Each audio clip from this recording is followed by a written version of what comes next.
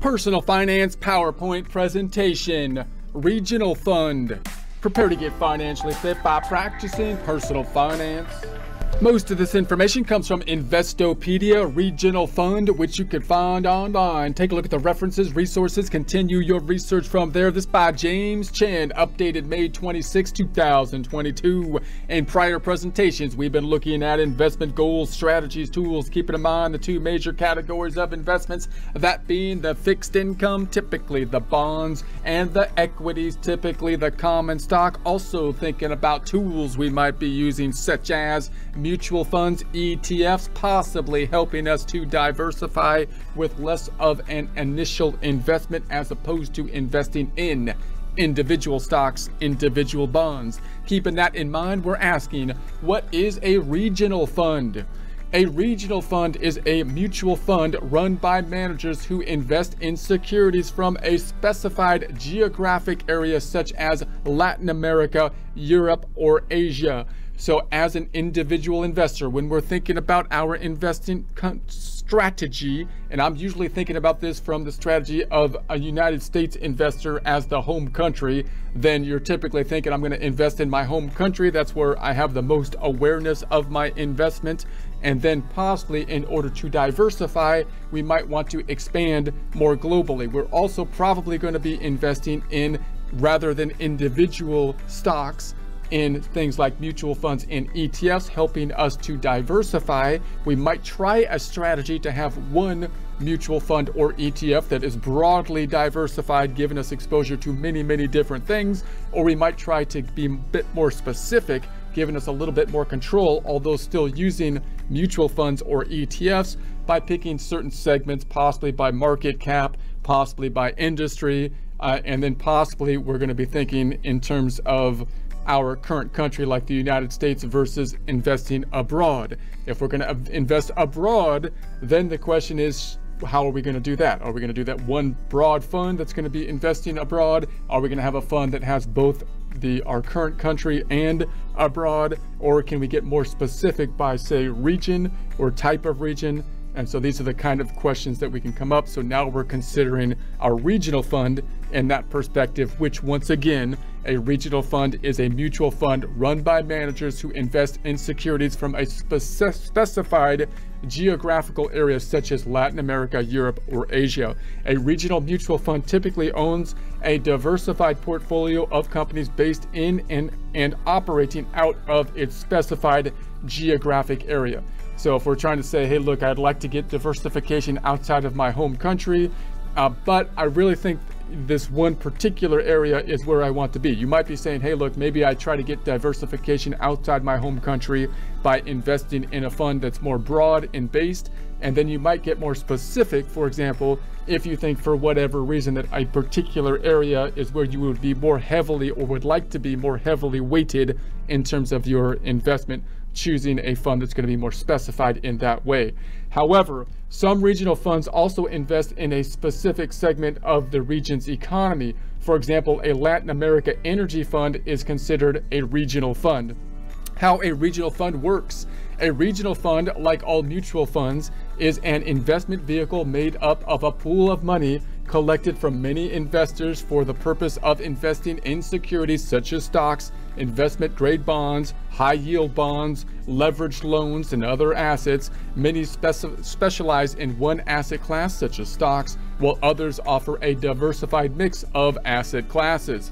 Professional money managers allocate the fund's investments and attempt to produce capital gains, income, or in some cases both, on behalf of investors developing on the fund objectives. So clearly we're pooling the money together, we're trying to invest in things like stocks, bonds, and so on and so forth, and we're trying to get a return on that, which typically is in the form of gains, stock price going up, dividends, or interest, whatever the case may be.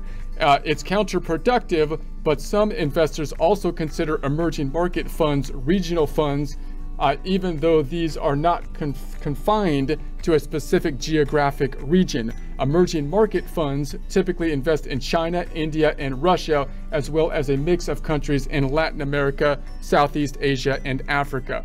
So the classification can be a little bit confusing. In other words, the emerging markets can sound kind of similar to the regional funds, although they are different. So let's look at that one more time. It's counterproductive, but some investors also consider emerging market funds, which is another kind of classification that we could use, funds, regional funds, even though these are not confined to a specific geographic region.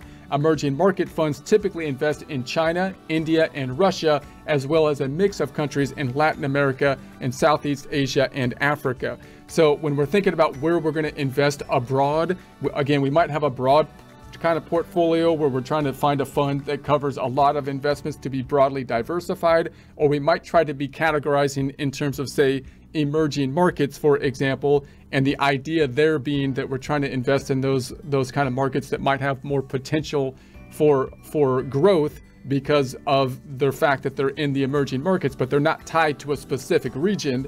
Or we might, for whatever reason, say, hey, look, I think this particular region is the place I want to be and kind of be more specific, and then choose possibly a regional fund in that case. So many investors purchase regional funds for diversified exposure to a particular geographic region they think offers an above average return prospects. These funds are practical for the average investor since most people won't have enough capital to adequately diversify across many individual investments in the region, nor would they necessarily have the expertise to select holdings on their own. In other words, you're probably not going to want to invest in individual stocks because it's going to be hard to diversify, just as it would for domestic stocks. And you're not going to have the same capacity to do the research. It'll be even more difficult, you would think, to do the research in another country. You might have a general idea that that particular region is where you want to be, but you might not have the specifics in terms of which actual company you want to be investing then in the region in general. So like all mutual funds, regional funds may be either active or passive. So we might have an active manager trying to beat the market, beat the index. So we might just be saying, hey, look, I just want to bet on the market as a whole, bet on the average, bet on the index. Obviously, the active management costs more because you're paying a professional manager. So the former is run by a portfolio manager or a management team and seeks to beat the performance of a regional index. The latter attempts to minimize fees and match the performance of a regional index. Most regional funds invest only in publicly traded companies. However, some active funds also include a small number of investments in privately held companies. Some regional funds cost more to operate than US only funds. Therefore, investment managers typically charge higher fees for these funds. Regional fund versus international funds, the face-off. So most regional funds are indeed a type of international fund. The international category also includes funds with broad exposure to all regions outside the US or specific exposure to investments in one non-US nation.